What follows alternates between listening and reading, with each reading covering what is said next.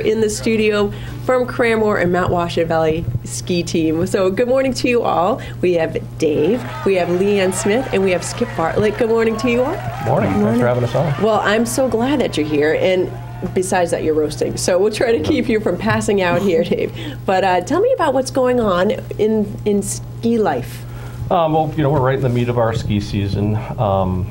We're really excited about Leanne's success on the World Cup. She had a second at Val d'Isere in December and just had a third at Cortina Italy. Absolutely, yes. I just saw the picture of you taking the podium. That must have been pretty exciting, Leanne. Tell me a little bit about that. It was exciting. To have a podium earlier in the season and to follow it up again was really important for me, and the snow was perfect, and that's one of my favorite venues on the World Cup. So it was an incredible feeling, and I hope that it keeps falling in that direction. And you proved to your father that you weren't a one-hit wonder. Yes. Is that the rumor going around? That's super important. Now, Leanne, on that day, did you just feel it like, was it one of those things like everything was just clicking on all cylinders, or were you nervous the whole time?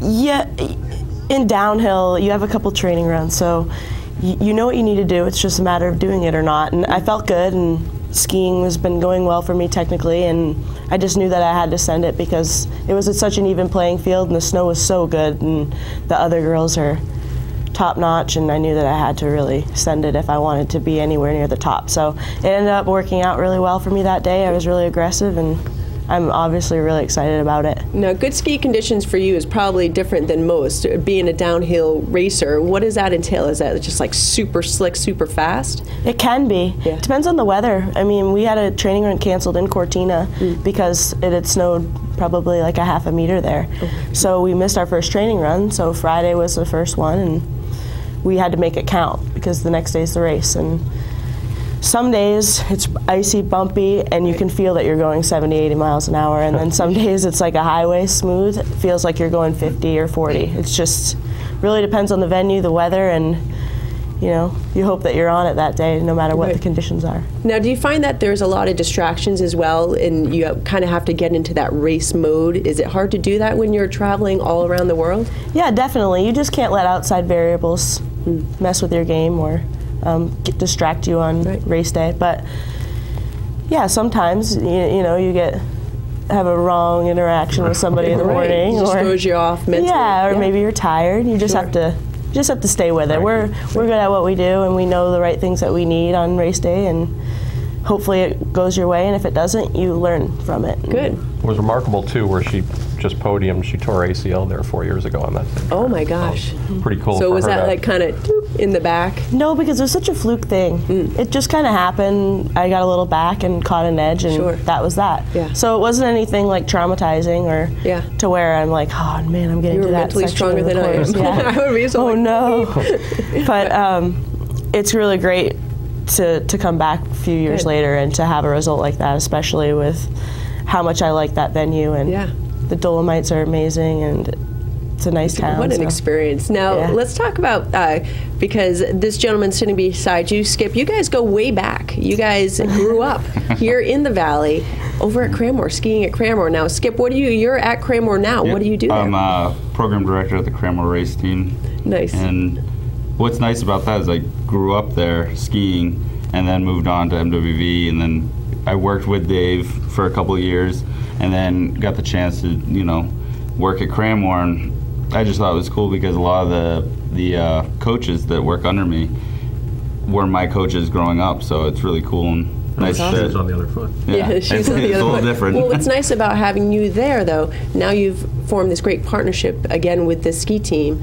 And Dave, what does that allow you guys to do? Well, it's been great, and just to backtrack a little bit, there was an age change with the FIS, where the FIS age went from 15 to 16, and they've created this new age group. They've gone to kind of the soccer model, so it's called U16, so it's kids, 14, 15, 16.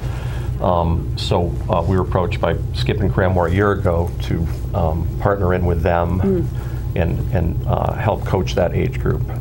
Based out of Cranmore, but we train at all the Valley ski areas. We use Wildcat, Attitash, and Cranmore. Sure.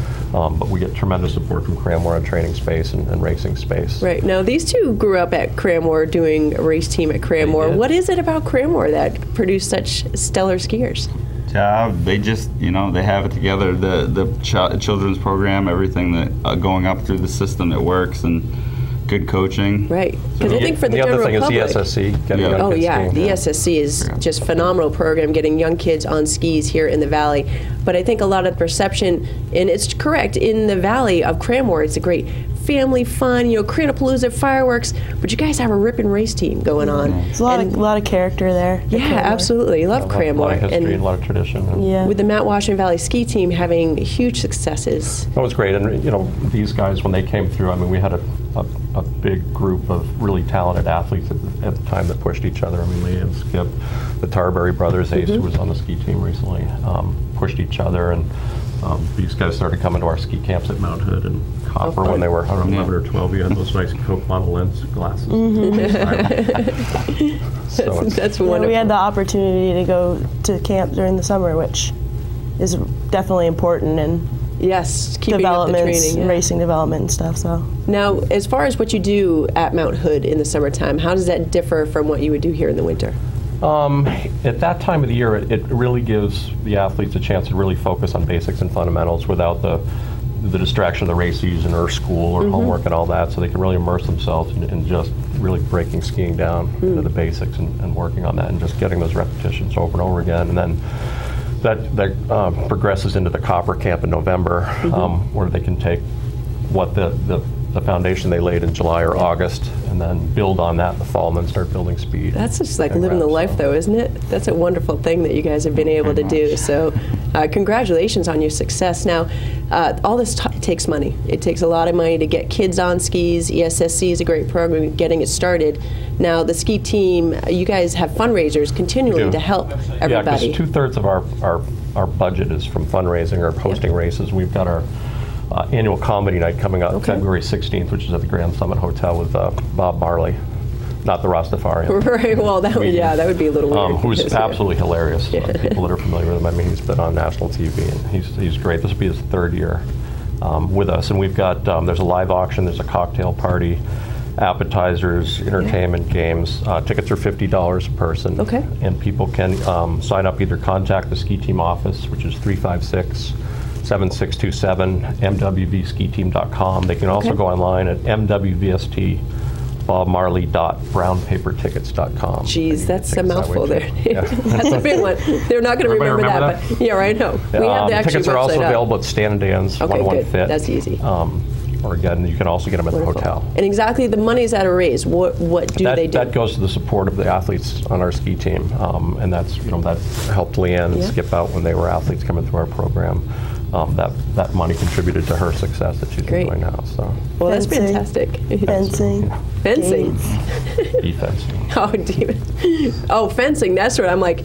Fencing. I thought you meant like on guard. No, now I'm like, what? It's speeds have increased, and you have to put up a lot of protective safety net. We do a lot of racing at Bear Peak and at Cranmore, so we're constantly doing the defense work. Yeah, got to keep them safe while they're going so fast. Everybody said it was cold, but you hope you're sick that day. Yeah, absolutely. Well, thank you all. Did we get all the information that you guys needed to get out there? Leanne, congratulations on your continued success. She's got World Championships coming up at Schladming, Austria in a few weeks. Yeah, we're going to be able to tune in, see you on TV again? I hope so. Awesome. The coverage is different now, but if you go online, search, you'll find something. All right, well, good luck. Well, what do you say to a skier on race day?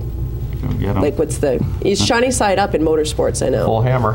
Full hammer then. All right, Leanne, full hammer. Thank you. And Skip, thanks so much for joining us, and continued success for the Cranmore race team over there, as well as your partnership with the Mount Washington Valley ski team as well. Dave, as always, a pleasure. Yeah, thanks for having us, Kelly. No problem, anytime. And again, the comedy is coming up on February 16th, Grand Summit Hotel with Bob Marley. Help support our kids, do great things with the ski team, and have a great time doing it. $50, get you a ticket. A great comedy night. Is there anything, like you said, a raffle, all that stuff? There's a live auction, there's a silent auction, there's some really cool trips to South Africa, the islands. There's some really cool stuff, ski equipment. Awesome, thanks again. All right, folks, we're going to take a quick break. We have a couple minutes to do some stuff when we come back and wrap the show.